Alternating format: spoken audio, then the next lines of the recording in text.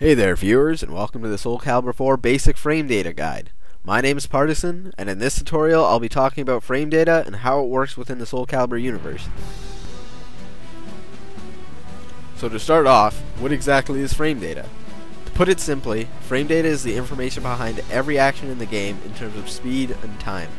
Soul Calibur 4 runs at 60 frames per second, and the frame data is structured based on this.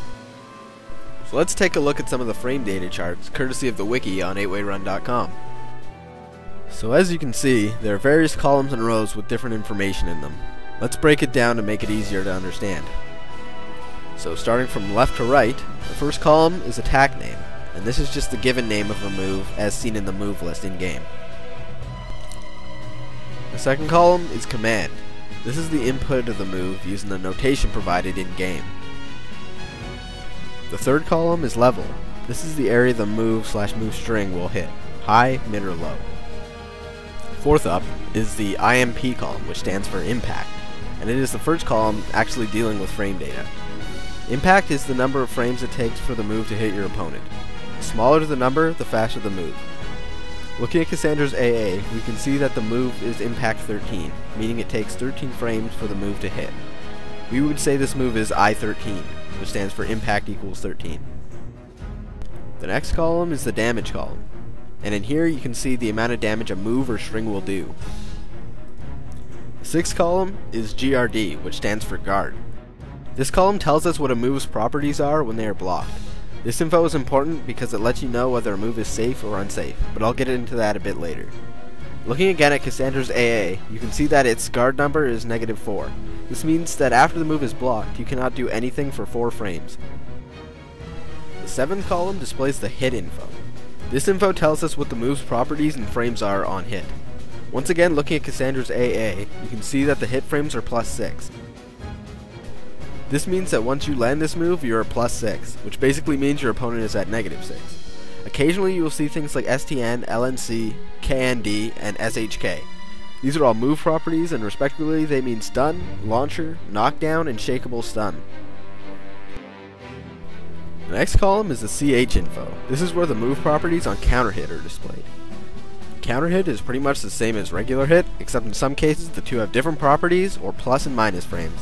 For example, Cassandra's 1K is -1 on hit, but has a stun property on counter hit. Ninth column is SC, and it stands for Soul Crush. This column will tell you how many times your opponent can block the move before getting Soul Crushed, and then critical finished. An example of this is shown for Cassandra's 6B. According to the SC info, it takes 11 6Bs on block to get a Soul Crush with that move.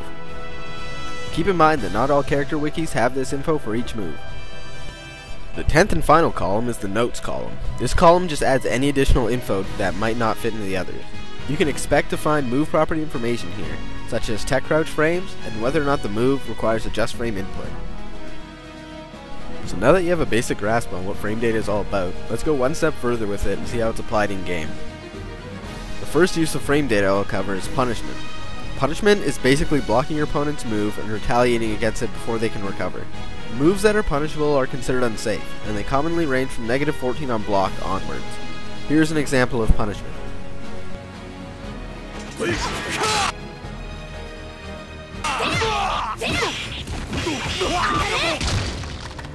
As you can see, Mitsurugi's 2KB has a long recovery on block.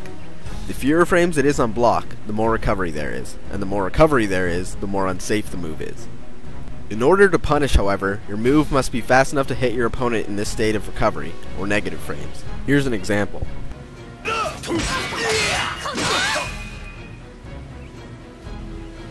In this instance, Cassandra's 33B was too slow to punish 2KB on block. However, if the move had whiffed, the punish likely would have worked.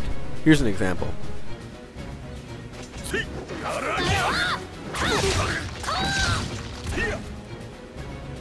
So as you can see, there are two types of punishment: block punishment and whiff punishment.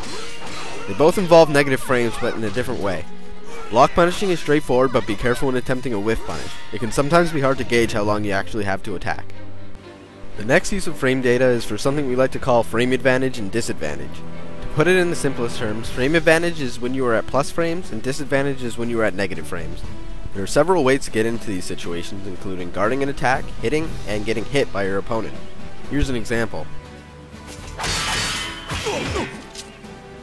In this scenario, Mitsurugi's attack gets blocked, leaving him at -6. This is an example of disadvantage. Because he is now at -6 frames, he is unable to attack right away. Cassandra is able to beat out his 2A with her I-15 BB, which counter hits his 2A attempt. Now if Mitsu's BB were to hit me, I would be at disadvantage, and my attack attempt would be beat out by his, as seen here.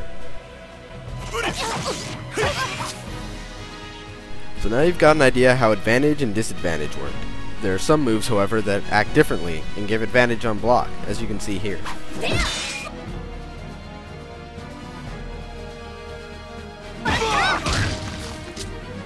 Cassandra's BK is +2 on block, making any follow-up 2 frames faster. In this case I use 236B, which is I-15, against Mitsu's 2A, which is I-14.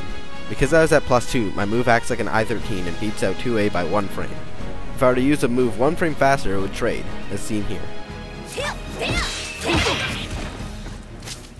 So that pretty much covers the basics of everything you need to know about advantage and disadvantage. There's some more advanced things in this topic, but I'll cover those another time. This is also the conclusion of this tutorial. Thanks for watching, and be sure to check out my YouTube channel for similar videos, and check out 8wayrun.com for everything you need to know about Soul Calibur.